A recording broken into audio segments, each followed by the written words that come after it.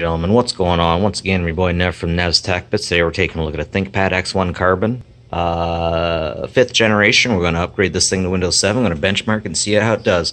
Man, I gotta say I am pleased. Autofocus. Autofocus. I am pleased with the speed that the USB 3.0 is transferring this stuff over. 5 minutes to do a backup? That is awesome. I'm pretty sure the CPU isn't as good, but let's get this thing done and we'll see how it goes. Alright, ladies and gentlemen, time to get my benchmark on. Alright, so I've never seen it do this before. What does that say up there? This phone does not do good at zoom-ins. Not bad though. This thing's going pretty fast, even though they're only taking up like a very small percentage of the screen, I suppose. Of course, we had DirectX 10 operating about 7.5 frames per second on the Intel HD Graphics 520.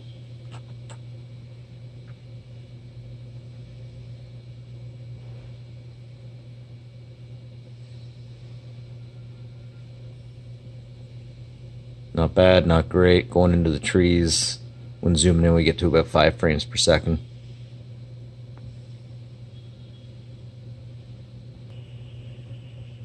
Now, of course, we get the DirectX 11. Not bad. 20 to 22 frames per second. Come on. There you go.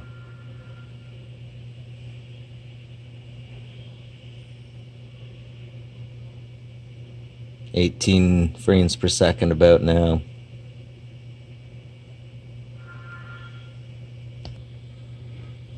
Alright, and DirectX 12.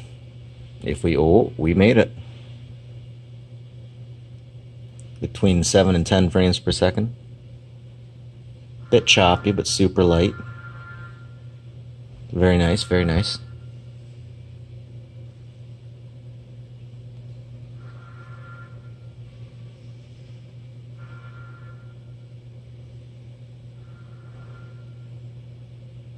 Not as good as I would have liked it, but no, missed it. Wanted to zoom in. Alright, folks, that's not a bad score. 2,397.5. Good stuff. Good stuff. High CPU, 2D, 3D memory, disk. That was about where I was thinking it would be.